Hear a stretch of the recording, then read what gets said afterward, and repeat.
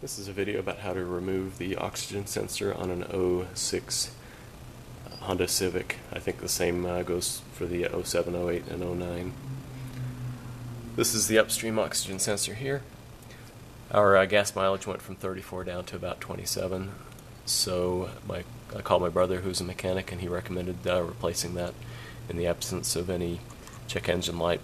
And we did this one about 30 or 40,000 miles ago, and our gas mileage is tapered off again since then.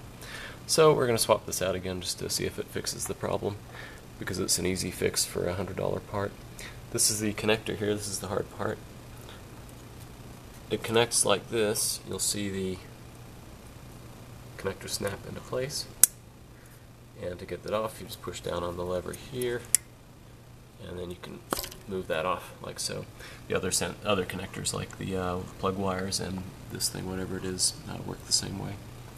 To remove the socket itself, you can either buy one of these from a auto parts store. It's a 7/8 inch socket with the side cut out so that it fits over the socket and allows the wire to hang out the side.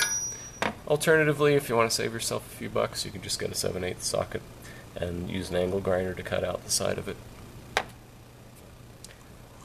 Make sure you use anti-seize lubricant, or the thing might be really tough to get out again next time.